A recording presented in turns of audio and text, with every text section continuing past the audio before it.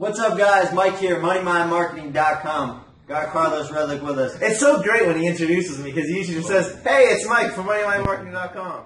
You're getting better at this. He's getting better. I love it. We're taking in a bunch of questions today. Yeah. Our topic is success or failure. So, which way you want to go? I'm pretty sure I like to go to the success way. That's usually the avenue I like. Yeah. Everyone else either stays right here in the middle, though. They never really know where to go, and then the longer they're in this middle path, they start crumbling down. Yeah. Why? Because they lose fucking energy because they're getting older and older and older, losing their drive, and now they're going closer to failure because they never fucking pushed and hustled to get to success. If they push, they be getting smarter and smarter as they You go. like that? That's fucking good. So, we have a few questions coming in today. Speed that up.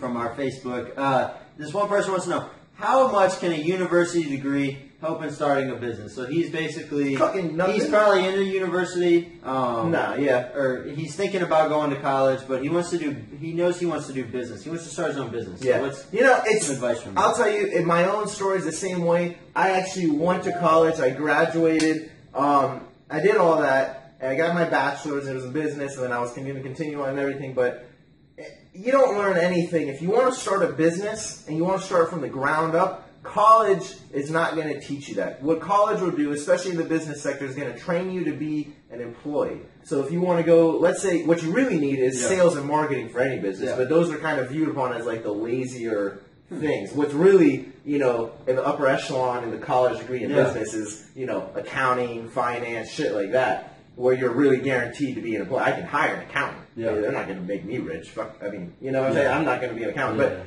But if you're trying to start your own business and shit, you have to figure out how to sell. College isn't going to necessarily teach you that. I went through sales courses. I did all this stuff. Short little story. I actually was going and applying because I was recommended by a teacher. I was applying to be a sales manager for the marketing department of my university, and it was like a really good position. You had to be a master's degree student currently going after a PhD, and it was like a big thing, right? I was just not even a bachelor's degree. So I was trying to get a bachelor's degree at the time, right? But I had sales experience. I fucking hustled. And so I went in there. I actually got the interview because of a recommendation, and I sent them a direct mail letter in a bank bag and attached like a dollar bill to it, telling them how I'm going to make them a shit ton of money. Yeah, I was like, cool. I mean, they're not going to I can send them a bank bag. Write that down. Yeah, everyone else sent a resume. I sent them a bank bag with a letter with a dollar bill attached to it. You know what I'm saying? So you're not, and I'm saying I'm going to make you like 1 million more of these. But I went in there. This guy closed the door. Now, he was the president or the chairman of this entire marketing department. Mm-hmm. He closed the door, sat down. It was like out of a movie, I swear. And he says, "You know what, Carlos, I'm the head of the marketing department. We're the marketing department, and we can't sell these seminars. Yeah. I don't know how to do it. We can't sell these. No one's buying. We don't know what to do. And it's embarrassing because we're the marketing department. We can't." He kept saying it, and I was just like, "Oh, that's easy. No worries. Let me get your fucking contact list. I'll just hit every single person up." Within like 3 months, I had 40 people willing to pay $1,000 to attend this seminar. I mean, I had my little offers. I was like, bring your best person for free and shit. I packed that, and then they rescheduled. We never even threw the fucking seminar. It's fucking crazy. But anyway, insane. The whole story of that is these people already have the degrees. They're the ones teaching you. They pulled me, the fucking salesperson, hustler, who just did it fucking face-to-face and on the internet and over the phone and shit, and they said, we need help. We can't do it.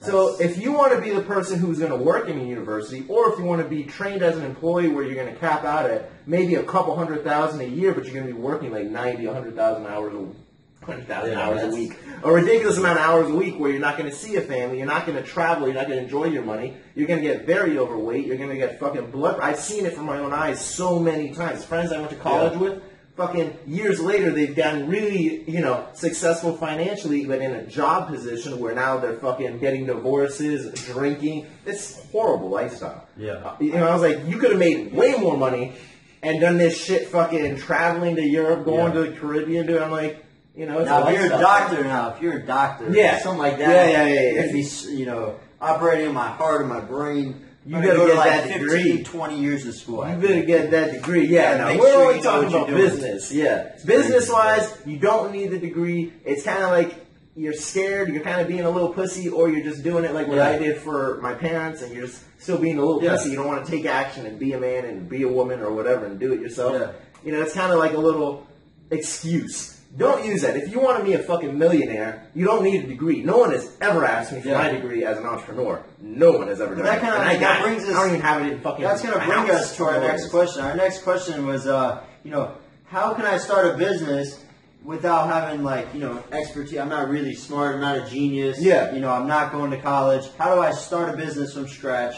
A lot of people want to do that. Easiest thing is you don't want to get caught up on all the high-tech shit. You can do everything low-tech. Look how we do stuff. Yeah. We do stuff on a little camera, a laptop, a phone, and a fucking piece of paper notepad where we write our notes. Really low-tech. We run an operation that people would fucking die to work for, and they're like, they don't even understand how much money we make. They don't understand how we make the money because we've never seen like we're working. Yeah. Right? It's all about how much action you take and all this shit, but if you have nothing to sell or you don't know how to get started really, what you want to do is find something you like. The easiest way, even if it's not going to make you $1 million off rip, what it's going to do is going to teach you how to make $1 million on a very low budget if you do it online. Yeah, once you learn to start making money, then you can learn to start making a little bit more and a little bit more. And then once you get it, you kind of then it's like And getting started now is so cheap compared to back in the day. You had to invest $60,000 or $50,000, whatever it is, $1 million just to have a brick and mortar location. Yeah. You can start and lose a business in like a week now, and it's great because now you can. I started, I lost it, I learned from that experience. Let's do another one. Well, that brings back to our goal. We put out 2 new websites a week, just our websites. So not including the other,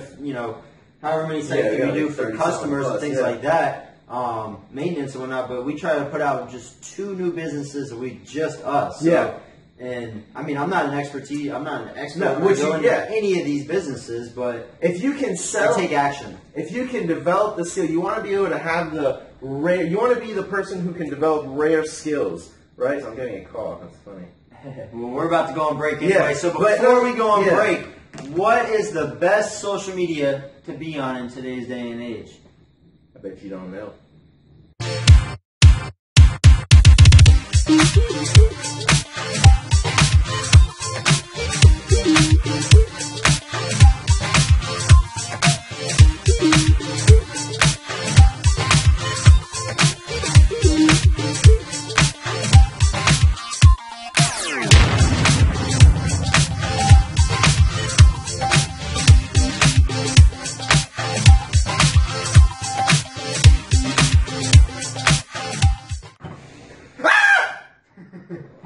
What's up, guys? Mike, back for break. And we're back.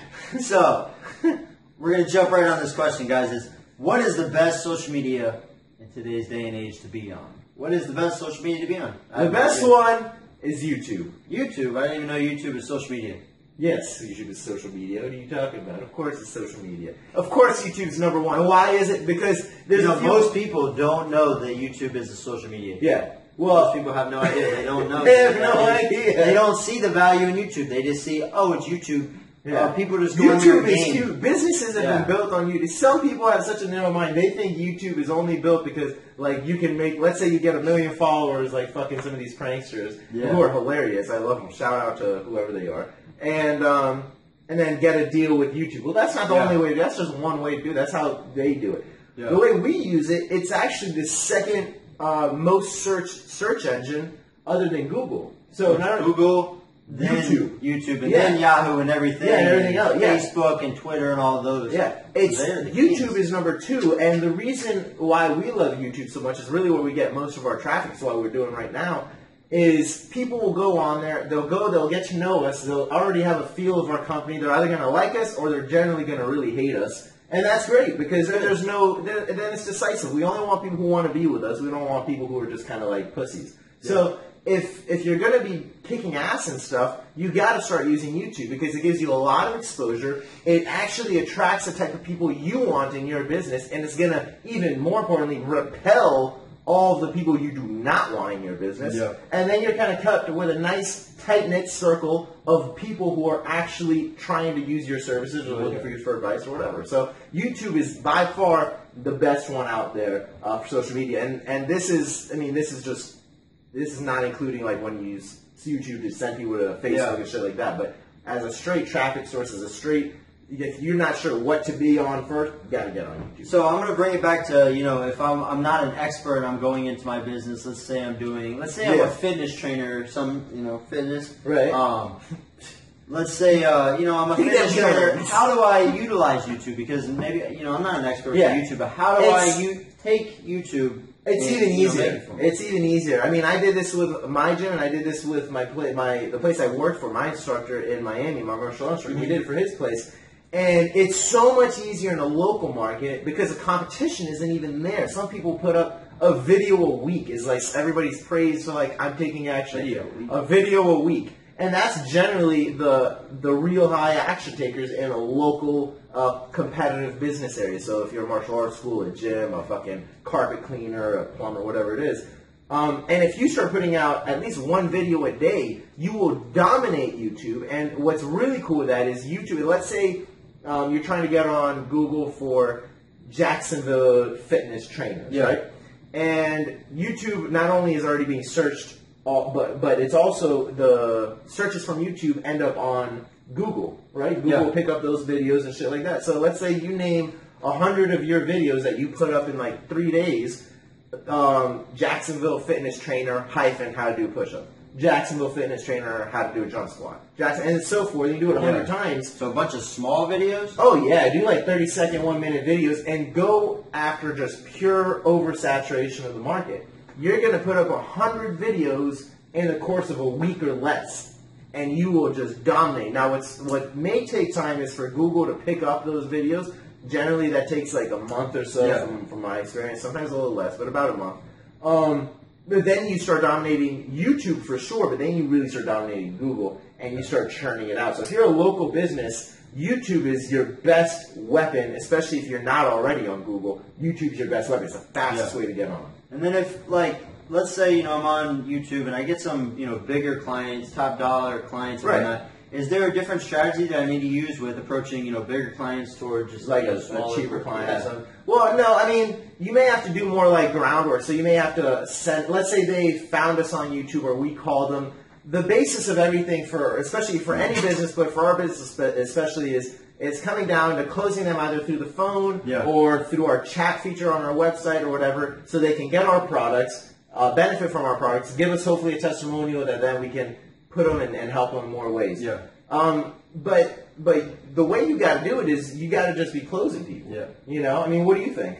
I mean, I was thinking the same thing. Maybe on, bigger clients, the follow-up process is always going to be a little bit more, you know. A big company, you're trying to reach a CEO, you might not reach him on the first call. You can't just say, oh, all right, I got to call this dude. I'm going to call Warren Buffett today. Oh, shit, I didn't answer. He's not going to You want to make it call. theatrical, man. Yeah, you got to. It's got to be, because you want to think of it, when I applied for my sales job, I sent them a fucking bank bag. No one will ever forget my bank bag letter in the history of time, right? So if you're going to approach a client that's like, let's just say a $100,000 client for whatever it is, website design or some shit.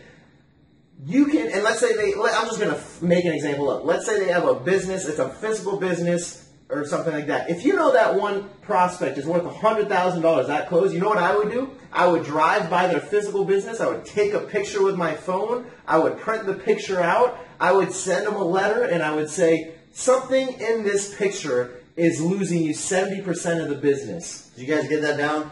I would say some shit like that because it's a real picture of their business, and if I can use their name, I would say, hey, John, something in this picture is losing you X amount of business. Can you point it out?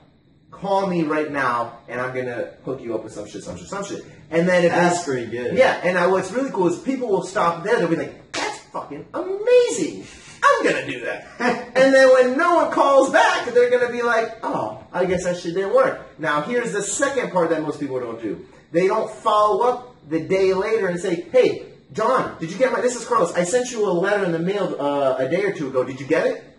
Oh, great. I was just following up to see if you got it. I didn't get your call back. I sent that to a couple other people, and everybody's calling me back. I just want to know what was up. Right? You're losing fucking X amount of business, and I have the answer. Why didn't you call back? So now I'm the one who's taking charge of this phone. I'm following up with him. I'm the one who's saying, you got my mail. There's a point of reference. You got my mail. For sure you read it, because I made it so theatrical and amazing. Like I put it in a big FedEx box because people will open a FedEx box. They may throw away a U.S. Post Office direct mail letter. Yeah. You send it to a $100,000 client, it's worth the $20 FedEx box, whatever it is you're sending it in. Yeah, right. That could be a big deal. Yeah. So you just got to know your ROI, but the process is still the same. I mean, you just follow up till they buy or die. Yeah, that's it. So I'm gonna loop us right back one more time for the YouTube videos. Yeah. I had another question that I forgot to get in there. This guy wanted to know how would he structure his YouTube videos. Right. If he's in, like, say, real estate or, a high market that's already monopolized, everybody's in it, how does he stand out? How's he going to... How do you stand out from everything? For YouTube. What you want to be able to do is, you don't want to be just on YouTube. The key is, get on YouTube, and you're going to have to look at, let's say your top competitor has 1,000 videos on YouTube. Generally, those 1,000 videos were put up over a course of like 3 or 4 years. They're not constant. Yeah. You can put up 100 videos a day and kick ass. 30-second videos a day. Some people find that amazing. Oh my God. You can do 100 videos in like 2 hours. Guaranteed. It's unbelievable. Yeah. We've done it. You just gotta go. You just gotta go. Now, that's one part of it. After you do that, what you want to be able to do is go ahead and send them letters, send them mails, send newsletters out, put banner ads. If they're oversaturating the market in one arena, it's time to oversaturate the market in all arenas and just fucking flank them. Yeah. You know what I'm saying? Multiple keywords, also Facebook, Twitter, all those, everything, not just because YouTube and Google are the top two doesn't mean I don't focus on, all the 10 different. Yeah, exactly. Businesses. So, get on it, guys. Stay tuned. We got tons more episodes. We have a whole bunch of shit coming up. Stay tuned. Cranked up. Catch you guys on the next episode.